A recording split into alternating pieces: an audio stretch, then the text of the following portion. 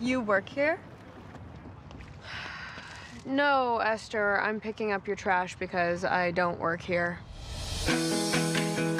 Dad, don't forget you have a dermatologist appointment today. Also, can you deposit Mom's disability check? Growing up, I was told my parents were special. When I got old enough, I realized that's the word adults use when someone has a disability. Who's that? He looks thirsty. Look at her. The part of her brain that makes her horny is still working. She just wants to give him something to drink. What's the worst that could happen?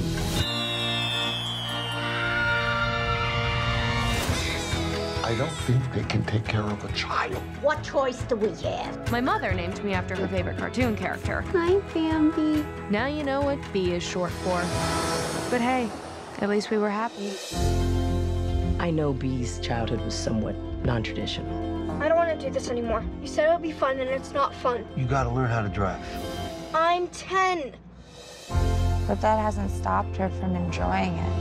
While everyone was busy worrying about my future. B, I'm still waiting on those college applications. Oh, I know. I was just trying to balance work, school, and caring for my parents. Is that why you never want me to come over? No. It's okay. Everyone's embarrassed by the parents. Hi. Come on in, man. With your grades and extracurriculars, you have a shot at getting into any college. I can't.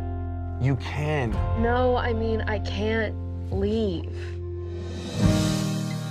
My whole life, I've been torn between wanting to get away from my parents and wanting to care for them. Maybe because you do everything for them, you've convinced yourself that they're helpless.